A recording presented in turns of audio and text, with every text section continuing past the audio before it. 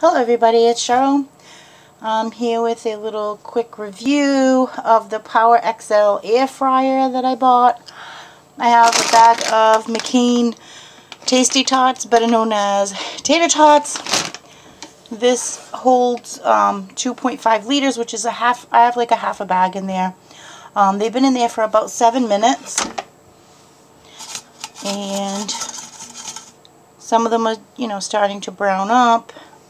But they're still limping. I don't like that, so I'm going to hit the button. They've been in there for 7 minutes. They got 7 more minutes to go, and I'll show you what it looks like in 7 minutes.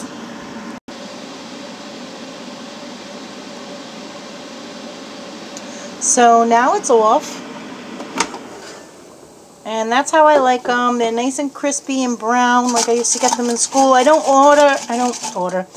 add any oil to these because they have so much oil in them. You don't need to.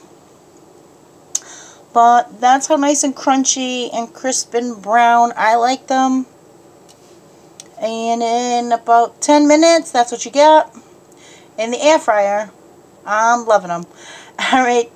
Thank you for watching, and let me know what you make in your air fryer.